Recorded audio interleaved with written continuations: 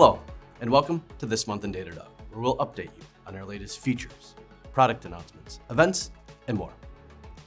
This episode, we're spotlighting Datadog Software Composition Analysis, which continuously monitors the libraries running in production to provide teams with a single source of truth for vulnerabilities at the service level. We're also covering a new advanced tracing feature that enables teams to search and filter traces, retention analysis, which measures user engagement on your app over time, and a centralized ticketing system for tracking, triaging, and troubleshooting issues. But before we get to those, I want to share a recent post giving my perspective on how Datadog is fostering an organizational-wide culture and practice of enabling security to be a foundational component of Dev and Ops. Over the last decade, DevSecOps has become a popular buzzword, one that, to be frank, I'm a bit skeptical of. What I'm not skeptical of is the benefit of security, development, and operations folks working together, and the importance of integrating security throughout the development lifecycle. Anyone interested in learning more about how we're applying these concepts at Datadog is encouraged to check out the post, which we'll link to in our show notes. And now, on with the show. Kicking things off is trace queries, which is now generally available. Traces offer essential insights into the performance of distributed applications.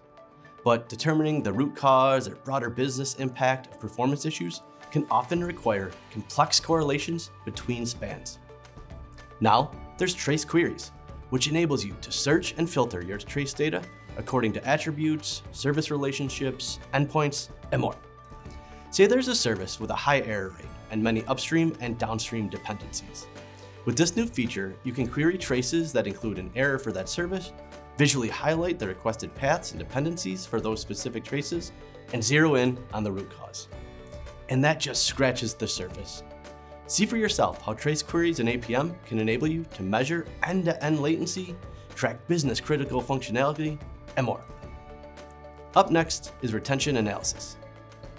Studying the immediate impact of new releases is often as easy as analyzing the short-term changes in user behavior or system activity. Assessing your app's long-term viability, on the other hand, requires finding the number of users who are regularly returning, particularly to pages or elements that were recently changed. That's where retention analysis can help. This new feature enables you to track and visualize user engagement, such as how many users returned to a specific view or took a particular action over a series of days, weeks, or even months. That way, teams are better able to measure overall user satisfaction and uncover pain points in an app's UX, which can then be optimized. Retention analysis in Datadog Real User Monitoring is available today in public beta.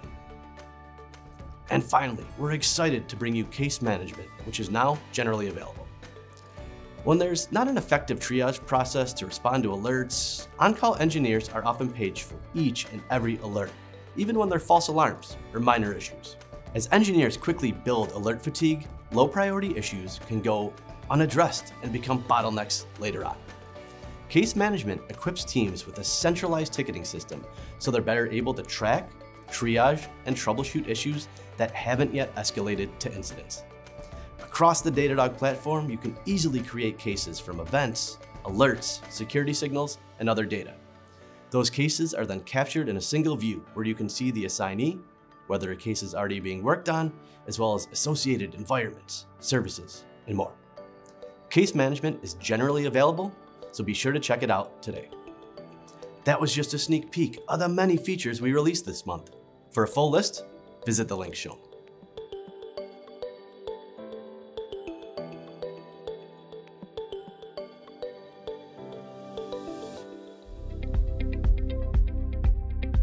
This month, we're putting the spotlight on Datadog Software Composition Analysis, or SCA. Here's Daniel to tell you more. Hi, I'm Daniel Blasquez, Product Manager at Datadog. Today, I want to show you how Datadog SCA helps you leverage open source with confidence. You see, open source is becoming a very important part of modern cloud applications. We love how open source projects accelerate innovation, foster adoption of standards, and improve transparency.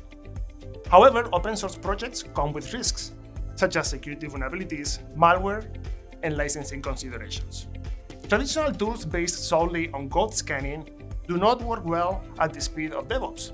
And we hear from our customers that cloud-native teams struggle to incorporate them in their workflows. Datadog SCA expands the traditional SCA coverage and combines in one product early and productive detection in the source code with shift-right capabilities to monitor your existing production services. This means that Datadog SCA is a complete end-to-end solution to reduce open source risk, from code to services in one product. Here you see how we seamlessly pivot from the repository code view to the runtime production view. For each library, Datadog SCA calculates the security posture, including the number and severity of vulnerabilities, and other risk aspects such as licensing. It doesn't matter if we found the library via code scanning or via service runtime analysis. It's all there. Why is this important to you? If you're a DevOps engineer, you will be able to see where the vulnerability is running right now and who to contact to fix the most important problems. If you're a developer, you have all the information you need to fix the most important problems, including where to apply the fix and when was the problem introduced. If you work in security, you will benefit from end-to-end visibility and from the full context prioritization to get an accurate picture of the security posture of your application from code repository to the services already running. Datadog SCA is generally available for all APN customers, with source code analysis capabilities in beta for Java, Go, Python, and Node. If you're a user of application vulnerability management today, you will be upgraded to Datadog SCA transparently. Now back to Jeremy. Thanks, Daniel. Before we go, we want to share a pair of new courses in our Learning Center. The first course covers managing services with the service catalog, while the other covers optimizing request latency with profiling timelines. Visit our Learning Center to check out these courses and many others. And that wraps up today's episode. If you have a question, comment, or suggestion for a future episode, comment below or email us. And don't forget to subscribe to our channel for future episodes of This Month in Datadog. See you next month.